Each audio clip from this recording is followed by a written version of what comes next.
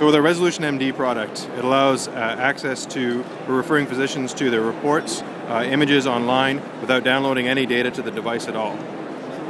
Gives them immediate access, regardless of whether they're on wireless or on any telcos, 3G, 4G networks. Gives you the capabilities to do a lot of the reconstructions. So being able to go in, jump into MPR capabilities, so being able to reconstruct the data very quickly, very easily. Scrolling through the data, looking at the different types of anatomy and pathology that's available. So is that reconstruction happening on the iPad? No, all the reconstruction is actually being done on our server, and so no data is actually coming to the device. Nothing's being rendered on the device itself. It's all being done on the server side. It's completely done there. Again, being able to get into 3D, doing 3D rendering on the iPads, on iPhones, Android devices, it doesn't matter. It can also be done on a web product as well. So any web browser gives the same level of type of functionality capability. So what kinds of things can you change on the screen right now? You can zoom in and out? You can zoom in and out. We have our what we call our lens tool, which gives us a very quick view into the anatomy, getting past a lot of the bony structure. Especially if you're looking at skulls, It's very difficult to see the vascular nature behind the skull. So the lens view is looking at a different plane in the 3D model there. It's going deeper within the 3D model in this case.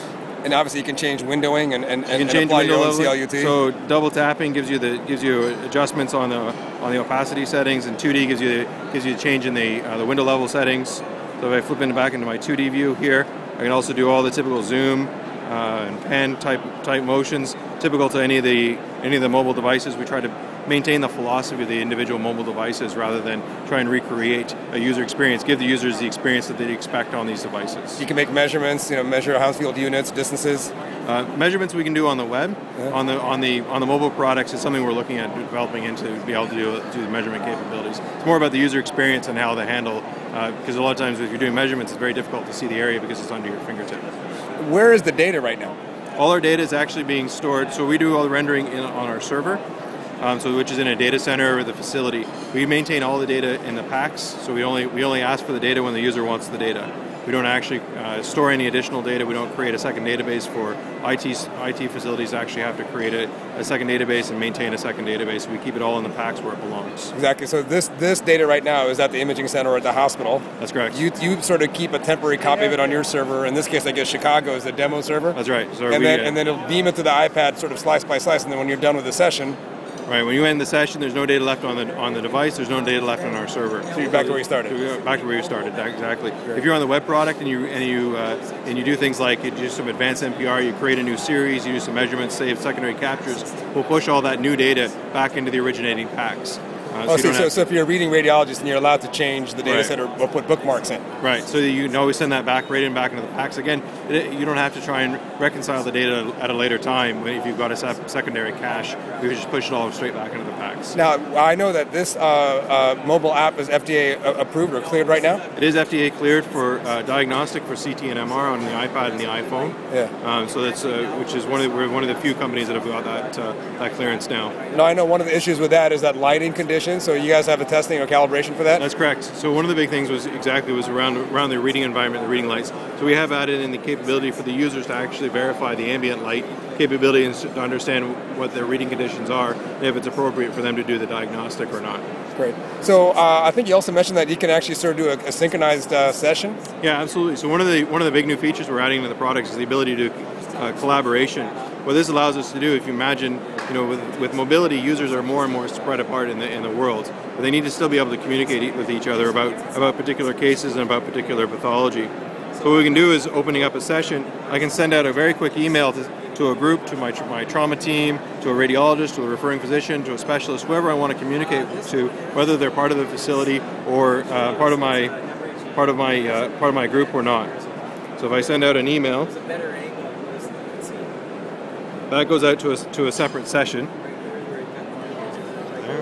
So somebody else with the same app running on a different device in this case. Yeah, so it could be the same app. It could be a different app, a different device. Yeah. They could be on the web. Doesn't matter. They hit a URL link in their email. It launches straight into the session. They put a name and an email address so we can track who it was that joined the session. And now we have full interactivity between the two devices. So actually, I know that the thing in your hand is a Samsung Galaxy, so it's running on Android. So it's Android. So we're communicating directly with an iPad So let's put the screens together, and it's pretty interesting what's happening right now. And so with these two screens together, you can see we've got the complete interactivity between the two devices. So I'm scrolling on the Galaxy right now.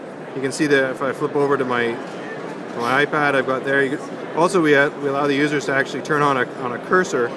So I can turn off the interactivity, and I can actually use a cursor. So you can see the red cursor pointing on the Android device, and that's actually where my finger is on the iPad. So in this case, a reading radiologist could take a surgeon through a case, actually pointing out the structures in question. Exactly. And vice versa. I could ask questions of a radiologist. Yeah, so I can scroll through going, this is the area that I was concerned about. The radiologist can go, no. What you need to be concerned about is further down, what it joins here. And also, if I flip into my 3D reconstructions, both devices go into 3D. And all the data is being streamed from, in this case, Chicago, so you can build as many sessions as you want. Exactly right. Yeah. So it's not about the number of users right now. It's about the number of sessions that are being shared out amongst a very large group. So the use cases for this, it's a specialist to specialist, grand rounds, teaching facilities. There's an endless number of use cases. Referring physicians going back to the patients and being able to share results back to a patient who may not be able to come back into the office for their results or anything else. Yeah, obviously teleradiology. I mean, this is a great business model. Oh yeah, teleradiology. And how do you sell this? I mean, what's your business model? So we sell directly. We sell through other companies, so business to business. So other PACS vendors, other large archiving vendors, the EMR companies can take advantage of this technology. So we do all business to business, and then they sell out through then to the end user. Great. I'm excited to see it live in production. It's a very exciting time and very exciting technology to be part of. Thank you, Greg.